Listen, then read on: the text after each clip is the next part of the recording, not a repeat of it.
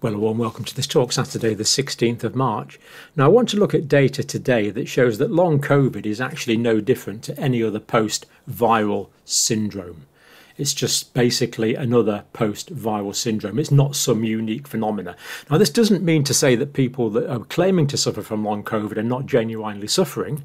They can be, but there again, so are people suffering from any other post-viral syndrome, a syndrome just being a collection of symptoms. So quite interesting really, but it's also interesting what this press release, which is about a paper that's going to be released next month, doesn't say. It doesn't talk about other possible causes of spike protein pathology, but we'll come to that in a minute. Let's look at this paper. Really quite interesting, and it looks like we probably need to drop the term long COVID. Now, this is published in SciMex, and it's going to be published as an official paper or as a presentation, not till next month, as we see here. So this is kind of like a preview. And because it's a preview, it doesn't really give us all the data we would like, but it certainly gives us some interesting data to be going on with. And some things it omits as well that we'll talk about. So, Queensland data, Queensland in Australia. They say this long COVID is indistinguishable from other post-viral syndromes and other respiratory viruses a year after infection. So it is not something unique to the COVID virus. It's another post-viral syndrome which we know about and which are really quite common. And of course, we learned from Dr. Grimes and Professor Anderson recently that vitamin D is used up during infections. So part of this could be that people are very low vitamin D. If they've used up all the vitamin D to fight the infection, maybe they've got very low levels. So that's a variable worth considering, but it's not the point of this video, so I won't dwell on that at the moment. But long COVID, indistinguishable, quite strong language from other respiratory conditions. Now, comparison with influenza and other respiratory viruses, Australia, Queensland. Now, this was collected during the Omicron wave. No evidence of worse post-viral symptoms or functional impairment a year after infection. So in other words, there's no evidence that the patients feel worse or are able to do less a year after infection, say COVID, say with influenza or other viruses or respiratory viruses. Long COVID may have appeared to be a distinct and severe illness because of the high number of COVID-19 cases. This is quite possible. There was a lot of people getting COVID in Queensland all of a sudden, and it could appear like a new syndrome because lots of people were presenting, whereas with influenza there was partial immunity, of course.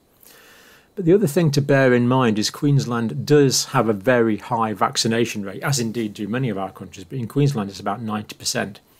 Could this be part of the problem is not discussed in the paper.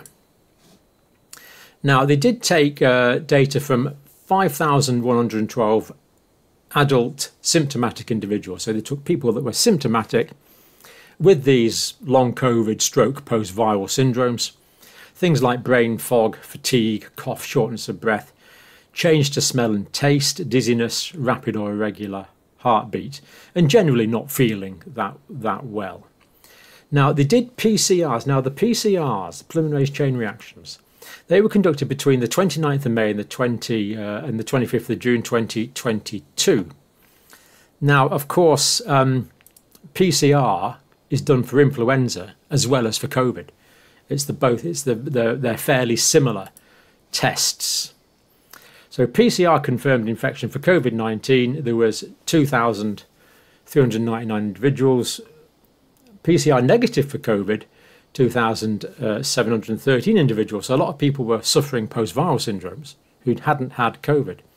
Influenza positive, 995. So this gives us a group of 2,399 with COVID diagnosis and 995 with influenza diagnosis. Now, those numbers sound quite a bit different, but of course this is taken into account by the statisticians, and those numbers are enough to give us pretty good quality data, actually. So I'm really quite happy with that. Now, the results were collected a year later. So notice that it was 2022, the PCRs were done, the diagnosis was made. How the patient was feeling a year later was done in May and June 2023. Now, this is quite high. Of people that were diagnosed positive, still reporting symptoms, 16%.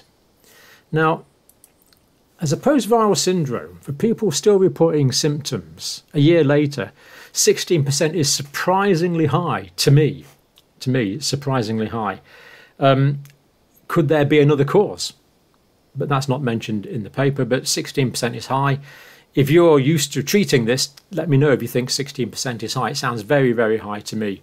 For example, for a post-influenza condition. So 16% still reporting symptoms, 834 out of the 5,112. Now, still reporting moderate to severe functional impairment, so interfering with activities of daily living really, 3.6%. And again, I would have thought that's fairly high. Sounds high to me.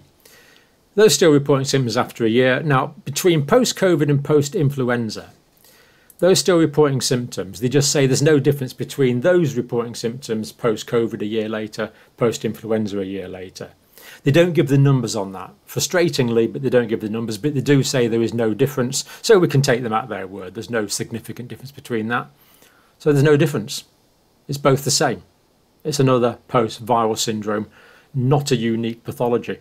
And in a sense, I think this is, well, it's hard to say it's good news because we're talking about disease, but it's good to know that we're not talking about a new separate phenomena here. This is another post-viral syndrome, according to this data. Now, those with moderate to severe functional limitations a year later were given the numbers. Non-COVID adults, 3%. COVID positive adults, 4.1%. Influenza positive adults, 3.4%. Now, okay, the COVID one there looks slightly worse, 4.1%, but there's actually no significant difference between these in the overall numbers. Now, this is from BMJ Public Health. A comparison at 12 weeks post-infection. This is same authors, but this is another study from British Medical Journal, or some of the same authors, I think. Ongoing symptoms after COVID at 12 weeks, 21%. Ongoing symptoms after influenza at 12 weeks, 23%. So again, slightly less people complaining of symptoms after COVID 12 weeks later. But again, the numbers aren't statistically significantly different. They are the same. So we're getting the same post-viral effects 12 weeks after COVID as 12 weeks after influenza. A year after COVID as opposed to a year after influenza.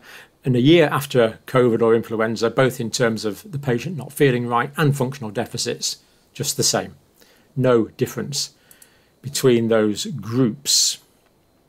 Moderate to severe functional impairment after COVID was 4.1. Moderate to severe functional impairment after influenza, 4.4.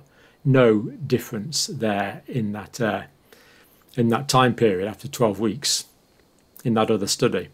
Obvious question not addressed, presence of spike protein antibodies. Now, when you have a COVID infection, the immune system is going to eradicate, obliterate, eliminate the SARS coronavirus 2 or get rid of it altogether.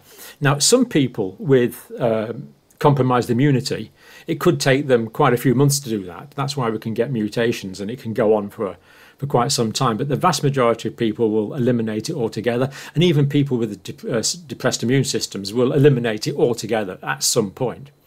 So the virus will be eradicated altogether. That means the amount of spike protein will start to go down. But if for some reason the body is still producing spike protein on an ongoing basis, as we know happens in some post-viral, post-vaccine syndromes rather, post-vaccine, not post-viral, post-vaccine syndromes, then because the virus is still being produced, the antibody to the viral spike protein would still be high. So what we need to do is we need to test for the presence of the antibody to the spike protein. If that's present, then the spike protein is probably still there, and we could be dealing with a post-vaccine syndrome.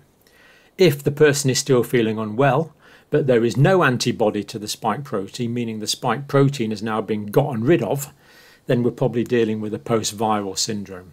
This really does need to be done. So post-vaccine syndromes, potentially ongoing spike protein antibody. Post-viral syndromes, a year later, wouldn't expect to see spike protein antibody in any appreciable amounts, but that wasn't mentioned in the paper. But I think it is important because, Queensland has about 90% adult vaccination. So pity they didn't take that into account, but there we go. So obvious question not addressed. Dr. John Gerard, Queensland Chief Medical Officer, and I agree with this bit. These findings underscore the importance of comparing post-COVID-19 outcomes with those following other respiratory infections and of further research into post-viral syndromes, indeed. And I've certainly seen patients who are, post-viral syndromes can be life-threatening, can damage all sorts of organs around the body. Post-viral myocarditis, when I worked on coronary care, was the most common indication for heart transplant. I think it probably still is, in fact. So these are common, viral infections are common, but the amount of knowledge in them is not that great. So that's a point well made. We need more studies into these. Furthermore, we believe it's time to stop using terms like long COVID, because it's just another post-viral syndrome. Now, I'm saying just here, we have to have a complete empathy and sympathy, whatever the right term is, for people with long COVID or post-viral SARS coronavirus 2 syndrome. It doesn't mean to say it's an insignificant thing. They can be very ill with it, but people can be after influenza as well. It doesn't seem to be a different syndrome, a new syndrome, is the point this is making. They wrongly imply that there is something unique. This is the doctor speaking, Dr. John Gerard. They wrongly imply that there is something unique and exceptional about longer-term symptoms associated with the virus. This terminology can cause unnecessary fear. And there's a few other references there if you want to check them out for yourself. So there we go. I'm actually fairly reassured by that. But we really need to know more about the differential diagnosis between long COVID, post-viral long COVID, post-viral syndrome and post-vaccine syndrome. And the testing for the ongoing presence of the spike protein antibody is an obvious way forward. So obviously we would expect the obvious way forward to be taken. Or not, but we'll leave that there. That's a separate debate. So overall, I think that's fairly good news. Influenza and COVID and other respiratory viruses are very, very similar post-viral syndromes. More to come on this, I suspect. We'll probably get more data when the paper actually comes out in April. And let's hope we get more data comparing post-vaccine with post-viral syndromes as well. Thank you for watching.